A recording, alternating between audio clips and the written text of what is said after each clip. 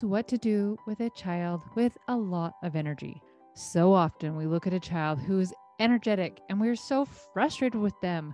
Can't they just sit still and listen? The beauty of homeschool is that we get to encourage our children's gifts and hopefully not extinguish them. I have watched one of my sons who's just needed to move his body. He did his very first triathlon at 7. Even before school, sometimes I would need to run him kind of like a dog because he had so much energy just so he could kind of focus. He needed to get that movement out first. If your child has a lot of energy, find a way to help them with that gift. Now, I know it's not always feasible to sign up for another class or pay more money, so let your energetic child run around, climb trees, dance to music in the house. All of those things can be done for free. They can learn to sit still, but it needs to be in smaller increments as they are learning these skills, or sometimes giving them something to do with their hands while they are sitting. I want to challenge you today, if you have an energetic child, to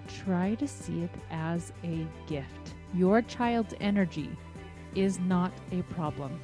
It is simply their gift that they don't know how to use yet.